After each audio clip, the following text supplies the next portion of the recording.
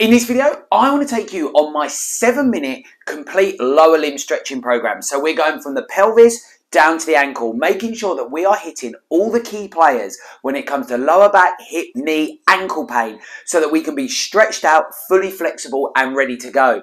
So if you are prepared to commit 7 minutes every day in order to hit your targets, then this is the video for you. I'm going to show you the stretches, tell you what you should be feeling during the stretches, why we're doing the stretches, and so you can have that complete knowledge that in 7 minutes your lower limbs are all going to be stretched out and ready to go. So let's dive right in. But firstly, my name's John. Thanks for checking out this channel here at Jon W Sports Injury.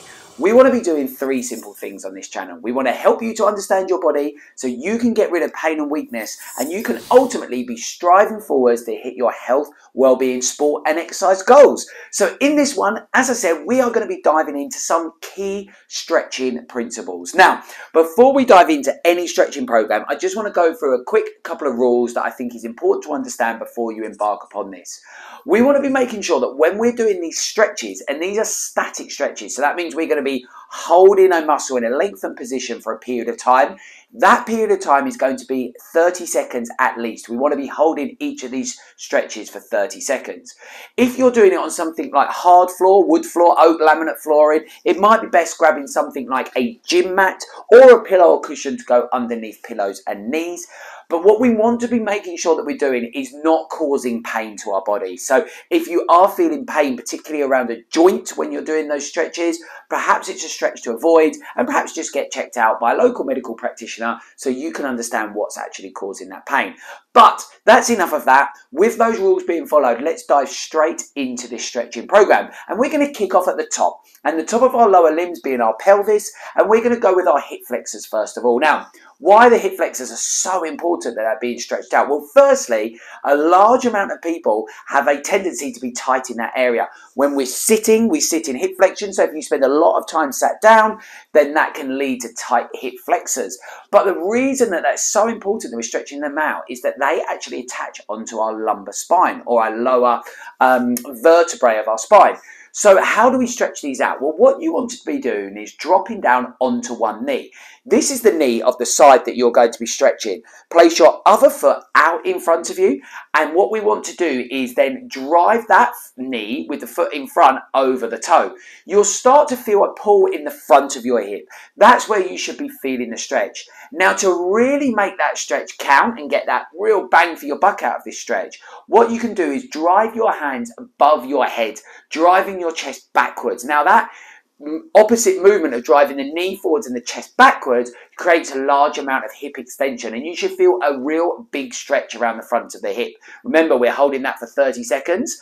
After 30 seconds, we repeat on the other side. And then that's our first minute done. And that's the hip flexors. Now, the good thing about this program is we can very easily stay in this position and cover off a lot of our stretches. So from that position, all you now look to do, the foot that was out in front of you, place that leg straight out in front of you so the heel becomes onto the floor.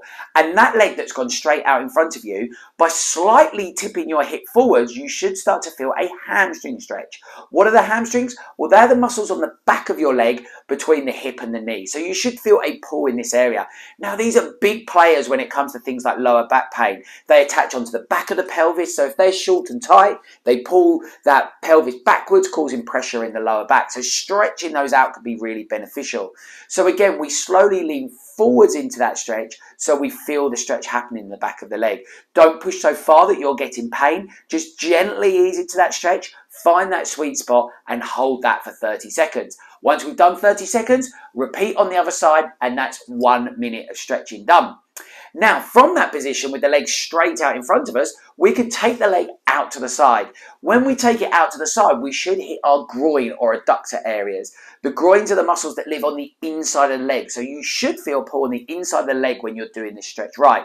In the same principles as the hamstring stretches that we previously did, we want to keep our knee straight and locked out, and we can slowly rotate that pelvis forwards to feel a bigger stretch in that area. Once we find that stretch, we feel those fibers elongated, hold that for 30 seconds, then repeat on the other side, and all from that one position of the knee being on the floor, we should have hit 3 minutes worth of stretching, hitting 3 big players being the hip flexors, hamstrings and the groins.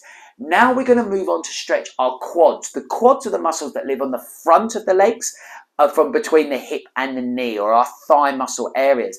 Now these muscles actually cross the knee, directly impact upon that knee. So a real big one to make sure that we are loosened out in that area so that we're not putting excessive pressure on the knee. How to do this? We've got a couple of ways, but the sort of gold standard way is to lay on your front and just pull your hip up towards your bottom. Now as you pull your foot up towards your bottom, as you pull that foot up, what you want to do is grab hold of that ankle and pull that in towards your bottom. If you've got full range, then you'll be able to get your foot to touch your bottom. If you haven't got full range, not a problem. Just pull that foot as far as you can till you feel that point of pull or point of elongation. Hold that stretch. If you do find it difficult to grab hold of your foot, that's very common in this stretch, what we can do is modify that stretch a little bit and do it in side line. So lay on your side, and then you can allow your hips to go a little bit forwards, which will allow it to become easier for you to grab hold of your foot. Once you do, pull that foot in towards your bottom and then bring that leg to be as close to being in a straight line for the rest of your body. And as you bring that leg to being in a straight line, you'll feel that stretch increase in that front leg area. So 30-second hold, repeat on the other side, and with 4 minutes, 4 stretches in. Now we're going to move on to what is possibly my favourite stretch. When people often ask me, what is the favourite stretch that you like to do? I love the glute stretch. Glutes, people who follow my content will know I talk about it a lot. I call them the big bullies. They're very problematic. They wrap around the hip. They attach into lower back pain. So big problems for lower back and hip pain, but also they control our lower limb stability. And so if we have dysfunction in these areas, the problems can definitely transfer down to the knee. So how do we stretch these? We'll lie on our back. From this point, we want to keep our shoulders flat on the floor.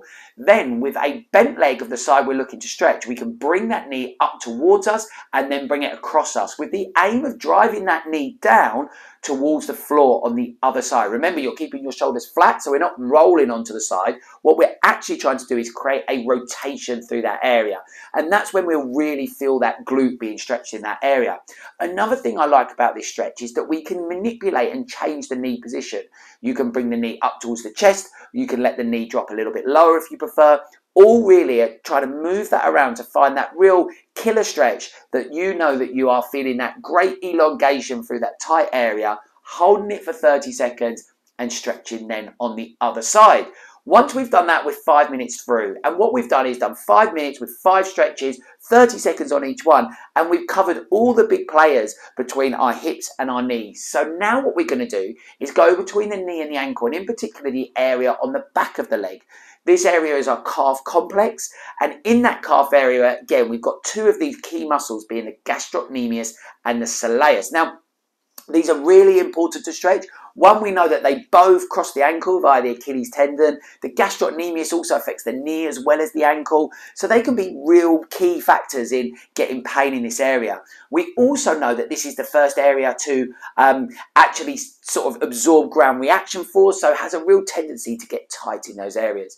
You can do these stretches leaning up against a wall. I personally like that if we can do that, but it's not needed. It's not a necessity. What we do need to do is take our feet a fair distance apart. And the key principles for these stretches are that our toes are all pointing forwards and our feet are kept flat on the floor. Imagine that you've got super glue on the bottom of your shoes or feet, keeping those fixed to the floor. Then what we do with keeping the back leg straight is we drive the front knee over the toe. And what you should feel is a pull in the back of the leg in the area I earlier described. So between the knee and the ankle, that's your gastrocnemius. If you can't feel that stretch, increase the distance between the 2 feet. Keep the heels flat on the floor and you should be getting that stretch. What people tend to do with this stretch is they allow that back foot to turn out a little bit, which takes the muscle off a stretch, or they allow the heel to lift a little bit, which again takes the muscle off stretch. So bear in mind those 2 key principles. Hold it for 30 seconds when you've got the sweet spot and then stretch it on the other side. And that takes us on to our last stretch, which is a stretch for an area that we call soleus, which lives in that calf complex, but is a little bit deeper to that gastrocnemius. Now, very similar stretch with one key modification. Bring those feet a little bit closer together to allow you to bend both legs this time. So rather than the back leg being straight, we're bending both legs. heels on the floor, toes pointing forwards, and you should be getting that stretch a little bit lower, a little bit deeper, but in the same sort of area. That's when we know we're bang on that soleus, getting a really good in that stretch and really good area of stretch and holding it for 30 seconds. Repeat on one side, then the other, and then we're done. That's all it is. 7 minutes, 7 stretches, 7 key muscles are being elongated so that we can get those increased flexibility benefits, taking pressure away from those key joints that I mentioned of the lower back, hip, knee, and ankle. People often ask me, how many times should I be doing this a day? Well, the good thing about stretching is we probably can't do it too much. Not like strength training where we can overtrain. With stretching, if we can do it once a day, that's fantastic. If we can do it twice a day, it's absolutely brilliant. And 3 times a day, completely awesome. But what is so key to get our flexibility benefits is that we maintain consistency. So rather than doing it multiple times a day, my key urge is that we try to factor it into our lives every day. Fit it into a slot, a 7-minute window that you currently have, that you know you'll be able to keep to in order to keep this stretching program consistent, because that's where you're going to see the benefits. That's where you're going to see the increased flexibility, and that's where you're going to feel more pain and increased ease of movement. Has that been helpful for you? If it has, and you've made it this far in the video, you can show me by smashing that like button, because it shows me that that's the type of content you want to see, and also YouTube are going to see that you've watched this video for this long, therefore it's going to be helpful for others and they're going to show it to others. So do your good deed for the day, smash that like button, and if you're like most people who watch my videos and you haven't actually subscribed, well, why not? Hit that subscribe button. I find it hugely flattering to see our subscriber count go up. I know that that therefore means that I'm making the type of content that people want to see. Hugely appreciative of that. And I will be showing my gratitude by continuing to make videos that help you on your health and well-being journey.